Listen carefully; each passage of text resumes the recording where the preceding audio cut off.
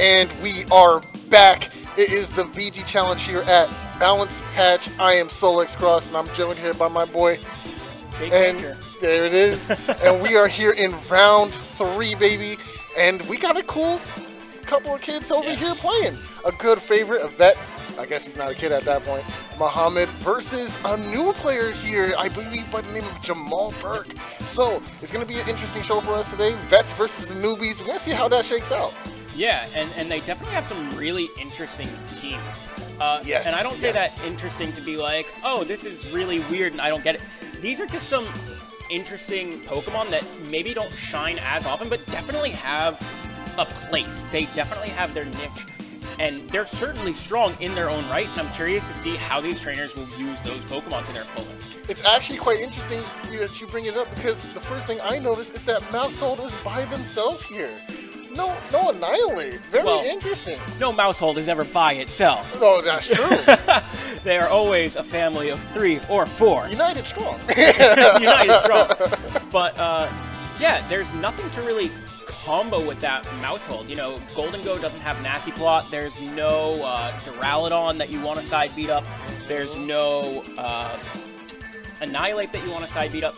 It's definitely an interesting pick here, and I mean, it may work. I mean, Follow Me is never a bad thing, right? No, it's not, and neither is a Super Fang if it does half your health with all that extra bulk you could possibly have, which might be a little important later as we get into the next team.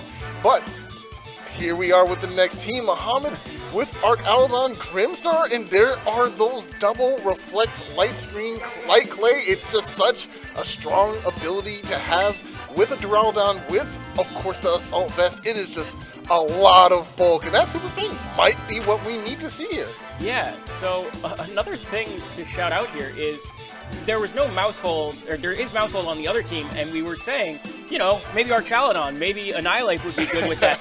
And we look at this, and we have Archaludon and Annihilate here with nothing that can beat them up.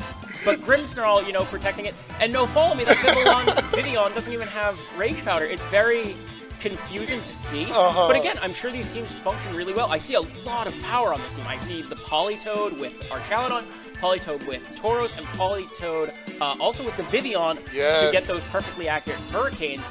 Notably, it's a Friend Guard Vivian. Friend Guard, yes, very unique. Not something you see quite often at all. No, usually, even when Vivian are coming up nowadays, they're usually those Compound Eyes with that 97.5 accurate Sleep Powder and 91% accurate Hurricanes, as well as Rage Powder. But this one opting just for Pollen Puff, Tailwind, and Hurricane. So definitely some different approaches from these two trainers, and I really want to see how they pay off. In terms of matchup, I mean, it looks pretty even-steven. Rain gets pretty counteracted by like a Dragonite, Kilowattrel with Tailwind, because Muhammad doesn't actually, oh, he does have Tailwind and Vivian, I apologize, but could take that out before that Vivian can even move with faster Pokemon and priority attacks. I also got to shout out the Toad on the team. Man, we got something so unique in our weather setting here that isn't seen commonly by today's standard. But Politoed, notorious for its bulk, which is what Muhammad expressed to me before the match began, is that he wants this team to feel very stocky. We want to be able to weather any storm our opponent brings to us, pun intended with weather. But here we go into the match. Let's check it out. Jamall versus Muhammad. Yeah, so we're going to see a lead of Mousehold and Golden Go. Not an uncommon pairing to see, as we see Grimmsnarl and Archaludon, a very, very good pairing together. However, you know, Grimmsnarl can get up those screens to protect Archaludon, make it so it's not taking that much damage. But crucially here, the Mousehold can just throw out Super Fangs, which aren't affected by those screens whatsoever. Can just do 50% whenever he wants to either of these Pokemon. Mousehold also carrying the Taunt to shut down Grimmsnarl for a while. And, you know, Golden Go on the other side looking very good offensively. So curious. I gotta imagine this Mousehold is going to be targeting this Duraludon too with the Assault Vest and Screen. He's going to have so much bulk. As we see Light Screens going up to defend against this Goldengo Menace. But here goes the Super Fang, rightfully so, into Archaludon. There goes 50% of that health. But we're going to get a defense boost for the Troubles. Shadow Ball going also to Duraludon, but this is going to be taken pretty decently. That's a low HP there on the first turn. Already getting an insane amount of value, but now a Snarl going into Goldengo, going to decrease the stats here. All right, so a lot happened that turn. I mean, our Archaludon took the majority of its HP. Yes. It's down to less than 20%, I believe, or less than 25%. With that Super Fang doing 50%, the Shadow Ball with the Assault Vest, with the Light Screen, still doing a good chunk. Able to get our Archaludon down below 25% HP, and it looks like another Shadow Ball could just KO his Mousehold here and easily do some damage to that Grimmsnarl, maybe get that taunt off. But Snarl did come out on the Golden Go, so important. What I just said of Archaludon getting KO'd by that Shadow Ball may not hold true anymore at -1. -1 being the huge... Oh, but we're going to pivot out here, deciding that the offensive boosts are not going to be enough to weather that storm. Bringing in this Politoed for that Drizzle ability here might bring a decent amount, but Super Fang again into the same slot! No way! No way! Okay, that will trigger the Citrus Berry, but what a good read. Of course, Super Fang going into the same slot probably wouldn't have been too bad if the Shadow Ball was coming, right? Which it is. Oh, Politoed took that really well, actually. Yeah, and that Spirit Break going into the Golden Go, gonna drop its special attack one more stage, and now it's half of the initial special attack it had from the start of this game. Politoed coming in there, trained perfectly such that HP stat is even, so that Super Fang will bring it down to exactly half and trigger that Citrus Berry. And after a Shadow Ball, gonna stay above 50% of its HP. Now Politoed's looking to do a good amount of damage with Weather Balls or slow the tide of the battle with Icy Wind. And Grimmsnarl there hasn't taken any hits. And has just thrown out a Spirit Break, got a Light Screen up. It can get Reflect up anytime it wants, but, you know, facing down these two Pokemon which can't threaten physical damage, even though Super Fang's a fixed amount of damage, it's not that necessary. And Muhammad recognizing that, knowing that this Golden Go locked the Shadow Ball, he doesn't need to be worried about its offense. Yeah, of course, and I do see the Goldango switching out here. I expected that because the Trace Effects and all those debuffs, not to get the value you want out of that Pokemon, so you've got to take it out if you want to hold some kind of value for it later in the game. But this now opens up your Wattrel to get destroyed by some damage here, but luckily, it was just the Icy Wind, which is going to do a significant portion of damage here and slow it down just a little bit. Yeah, so slow it down it will, but power it up it will as well. Because of this Kilowattrel's ability, Competitive going to give it that double ing to its special attack now. Had Grimmsnarl gone for a Spirit Break there as well, yeah, it would have taken a lot of damage, but that Kilowattrel would be at 3 stages of increased special attack. And I know Kilowattrels are very fast. I don't know how fast this Politoed is. I don't know how fast this Grimmsnarl is. But I would wager a guess that even at -1 speed, this Kilowattrel is probably the fastest thing on the field. Absolutely. It is extremely threatening, especially now that you brought in this Politoed who is of that water typing, unless you use a Terra here. It could be a good strategy to go for a Terra, maybe give us a strong water move into Wattrel. But if I remember correctly, looking over at this Politoed, oh, we have Weather Ball. Okay, so we can at least get a really nice strong stab into that launch pad. But here comes a Terrestrialization into Politoed as predicted, into the Fire typing. Okay, I like that. Yeah, so the Fire Toad comes out, and again, not gonna expect anything but Kilowattrel to go first here. As a Follow Me from Mousehold comes out, gonna want Kilowattrel not to take damage here. As Thunderbolt goes out with the Grimmsnarl at doubled special attack behind that Light Screen is gonna be enough to get the 2-hit knockout. As Weather Ball into the Mousehold does take it out thanks to that Rain Boost and the same type attack as bonus. Mousehold is down. Spirit Break gonna go into the Kilowattrel, is gonna drop its special attack by 1. No, it won't. It will just drop its HP to 0. Whoa, I did not expect that, to get a knockout here just like that. And now suddenly Jamall on the back end, down 2 Pokemon, bringing in a Goldango and of course Dragonite in the back, which is going to be an interesting choice here. Dragonite is going to have that flying Terra type. Of course, we still haven't seen a Terra from Jamall's side here. So that is the option with Terra Blast. And of course, it has extreme speed as well, which is a powerful priority move. Even if you get hit by a straight Icy Wind of sorts, you still have that capability to dish out some big damage anyway. Yeah, so really, really good shout there. That Jamall has kept his Terra for this game. So that Dragonite with the Terraflying Terra Blast is probably going to be his target here. Crucially also getting rid of that weakness to Fairy and that double weakness to Ice. Absolutely. I would be shocked here not to see a KO from Jamall's side into Muhammad's here. But with those screens up, it's going to be a tough job. These Pokemon are going to have to get some strong attacks off if they want to do it. Yes, Light Clay does extend the amount of time that these abilities have in play, so it could possibly last the entire duration of this entire match. Most PvC games being only a few turns, but wow, the Make It Rain gonna go ahead and get Grimmsnarl here. Politoed on its last legs. Are we gonna see a double knockout? Is the question. Here comes the Terra Blast, and it's gonna do. Yeah, there's no way Politoed lives this, even with screens, right? Yeah, and there goes a double knockout here for Jamall. Still showing some signs of life in this game. Yeah, so I think the big thing here is we know our challenge on that, but it's very low HP, and we do see that Annihilate now. So the question is, which of these Pokemon is faster? Is it the Archaludon, or is it the Dragonite? It's also going to be interesting to see what Annihilate decides to do here. There's no setup for this Annihilate, no side targets as we mentioned earlier, so are we going to be able to have the time to spend powering up this Annihilate in the face of a Flying Terra Dragonite with Terra Blast? I'm not certain. And now I'm curious, can Dragonite's Extreme Speed plus the -1 Dex Gholdengo Make It Rain take out that Archaludon before it can move? If not, Archaludon could probably throw around a lot of damage into these Pokemon, especially with an Electro Shot into the Dragonite.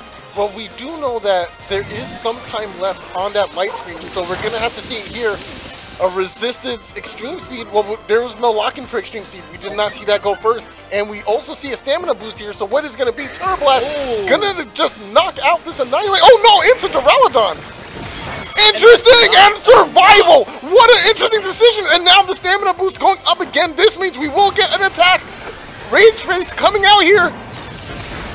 Oh, big critical hit into this Dragonite with the Electro Shot. Are we just gonna get rid of this Dragonite here? The rain is still up, so we will see this move come out right now. Special attack going up again, and it is going right into this Dragonite for the 2 hits and getting that clean knockout. Archaludon showing us just what kind of stuff it's made of. It's tough, of course, and gonna be able to weather that storm. And now we're in a precarious position with this Gholdengo at -1. Despite having specs, it could still be enough to get a significant KO. But Annihilate, is it going to be enough? A spread attack? Oh. Yeah, so I'm very curious what was going through Jamall's head there. Going for the Terra Blast, which not very effective into the Archaludon. Yeah, it's boosted by Terra and the same type of attack bonus. But having Low Kick available, I think Low Kick would have been able to get those extra 4 HP off on Archaludon. Even though it's not the heaviest of Pokemon, it would have been super effective, and it probably would have picked up the KO. So curious why Jamall locked into that. Maybe thinking, oh, if I get the KO onto Archaludon, I need to hit this Flying Terra Blast. Or maybe thinking, I'm not even going to outspeed, I shouldn't even bother, I'm throwing in the towel. But I think Jamall had a lot to learn out of that last turn, just in terms of knowing those speed orders. Yes, absolutely. The Dragonite is faster than both Annihilate and the Archaludon, which naturally outspeed it. Yes, yes. There's one more issue with this, though. Jamall now has to factor in that Muhammad is going to be thinking about Super Fang earlier on. Yep. That was such a huge turn for Jamall to capitalize on. Just doing 50% to that Duraludon and making it very vulnerable to some attacks. Not a mistake I think Muhammad is going to let happen twice. No. I think Jamall played that well leading up to that last turn, I will say. I think Jamall did have a sealed win, given that we know the speed orders now. I think Jamall learned a lot. I think Muhammad probably knew more that he's leaning into bulk, that he might get outsped here, but we know that that Dragonite's fast enough now. There was no Tailwind up, no Icy Winds were out. So we're going to have to see. I think Muhammad is the one that actually needs to make more adjustments. I think Jamall played that well to 99%, yes. But just couldn't close it out. So I think this is absolutely Jamall's game to lose. It was his game to win there and just miss the mark. We'll see how it goes into this game. It's also interesting because you do have to consider that stamina boost from the Gholdengo after using Make It Rain. And I guess Jamall just did not see that as in that moment. Maybe Low Kick didn't do enough, right? But how heavy is the Duraludon really? I think it's pretty heavy, it's right? It's an 80 base power Low Kick. I know that. It has to be, right? So maybe that would have just been enough to clear that out. And then, of course, Annihilate. You could have just neutralized that threat entirely with your Dragon Knight, right? Yeah. So it's tough to say. But here we go into game 2. We're going to see how the players adjust after that really, really tough game 1. And let's just check out these leads. Okay, Mamoswine making an appearance here. That's what I like to see. I love me some Mamoswine. And oh! Big changes! Both players! Okay. We kept one on, but Mamoswine and Tauros both making an appearance onto the stage. I like it. I like it. Yeah, so Mamoswine pretends it does not see it. It does not know that this Tauros is intimidating. And Mamoswine able to keep its attack intact here. However, extremely threatened by that Aqua Breed Tauros. Yes. Wave Crash and Close Combat. You know, Mamoswine, a Pokemon known very well for its double typing offensively.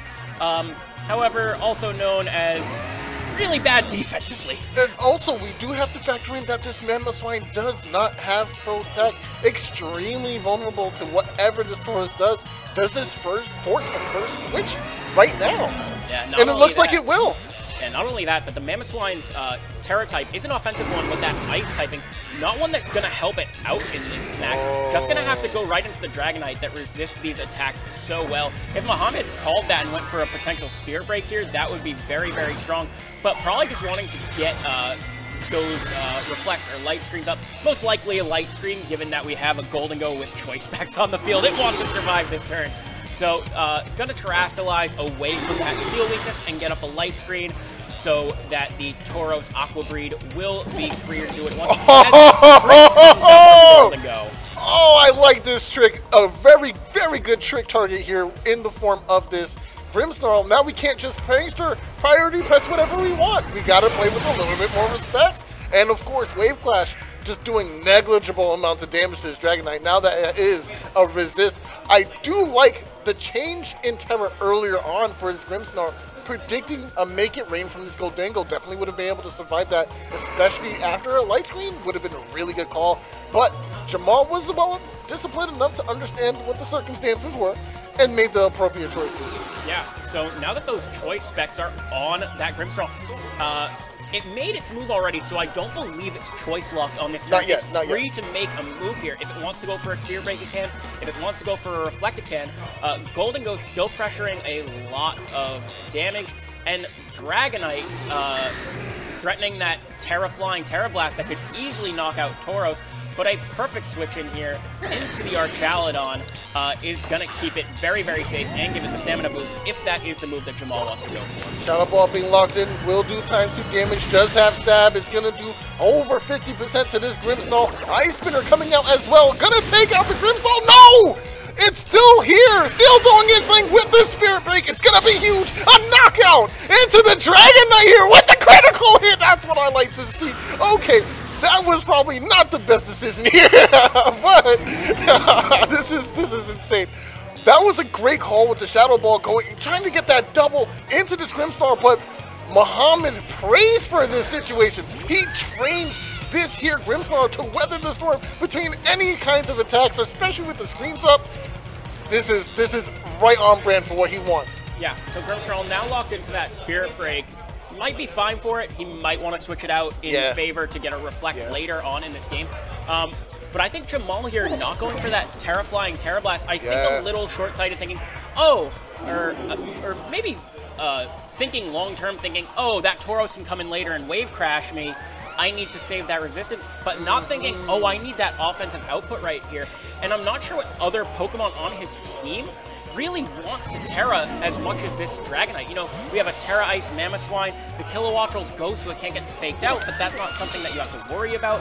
And the Golden Go having Terra Steel, if it was going for big Make It Rains, yeah, that would be important. But it hasn't been doing that yet. Oh, that's some huge damage going into this Polytoad, but again, trained to be very bulky. It's going to take that relatively nicely. And now this trick going in again. Oh, man, now Archaludon just got the Soul Vest taken away, but Electroshock, this is going to be an instant hit because of that weather, and now we will see what it does in terms of damage. Special attack going up by 1 stage, and here we go. Is it okay? Okay, no, that's a respectable amount of damage, more than 50%. Hey, we'll take that. Yeah, so interesting thing is going on right now. Golden Go has an Assault Vest. Not an item you usually see on it. No, not at all. While it is going to be gaining that special defense boost, it's no longer able to trick away its item, so it's locked with that Assault Vest the rest of the game unless there's some way of removing it that we don't know about.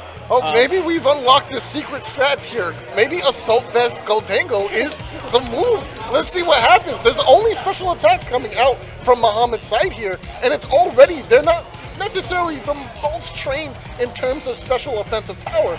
They're trained for defensive bulk, right? So maybe this Goldango might be able to stay on the board a little bit longer to put on some pressure. Yeah, the way I'm seeing this is Muhammad has very few ways to lose this game. There's a Tauros in the back that can rip through everything on the team. As long as Kilowattrel is able to go down and Muhammad's able to take it down, this Paldean Tauros is pretty free to take out Mamoswine, do great damage to Goldango, as an Electro Shot is going to come out here. Not sure which slot it's going to target. If it goes into that Goldango, it's going to be able to pick up the KO, as we saw from last turn. But we do see it go into the Kilowattrel. It's going to bring it down to that focus attack, as Politoed is going to be the next Pokemon to move, I believe. And if it's going for an Icy Wind, it can get a good... just going for a Weather Ball, not wanting to mess with that 95% accuracy. Weather Ball going into that Kilowattrel, and as I said, paving the way for that Bulldozer. Yes, Mamoswine coming in with this enhanced speed thanks to the Tailwind. It's going to be a very, very big turn here. Didn't get a knockout with that Kilowattrel, but it's here now that this Mamoswine is threatening such a big board position. And of course, if Mamoswine does go for Earthquake, Goldango doesn't have a way to defend against that. So you can't really go for that and get a double knockout here. But you do have high horsepower. So that is a single target Earth move that you can just go ahead and do a decent amount of damage into this Archaludon. But is it going to be able to do the job? That's the question here, right? Yeah, I think a single target Life Orb high horsepower into Archaludon is probably enough for a KO, especially since that Reflect is up and it can't be intimidated. But the question is, if you leave Politoed alive here, because I don't believe a Shadow Ball is enough, Light Screen's up. If you don't go for that Earthquake here, I don't think you're able to pick up the KO on the Politoed. But Tauros is just going to switch in here, not going to get an Intimidate off onto the Mamoswine, as we know. And Goldango going to be able to get some good damage out, while Mamoswine's going to get a free attack, as we do see a Terra Fire. Okay, Terra coming in here. What's it going to be? It's on this Mamo. Is it going to be, it's fire typing? Oh, I don't know if I like that. I mean, we go from ground to fire. You're still weak to this water element. What is it that we're trying to fight against? Shadow Ball coming into this, well, definitely going to live this one, for sure. Politoed, very bulky here. High host into the Politoed, okay. Guaranteed this knockout here. Yeah, so, this Mamoswine having the Terra Fire, not what we were informed of. We're going to have to check on that. But that doesn't change things too much, given that Tauros has water attacks to go into this Mamoswine. So we'll see what happens here. Yes, now we're going to see this Wave Crash try to go into these slots. We do see Goldango throwing out these pretty powerful Shadow Balls, but now we have a Resist on the field. It could take out Grimmsnarl, but Grimmsnarl's going to put up some Reflex or something obnoxious before it goes down. Yep. You know, I've been saying I think this Tauros is pretty free to get this game over with. Although it should be noted that there is a Tailwind up on Jamall's side of the field. So Mamoswine and Goldango are going to be faster. Grimmsnarl going to be able to get that Reflect up thanks to that last-minute switch out before it went down. Just getting that Prince to Reflect. And we see a Shadow Ball going to that Tauros and a high horsepower going to the Tauros. Not enough to get the KO, as a Wave Crash is going to go into this Mamoswine and pick up the KO.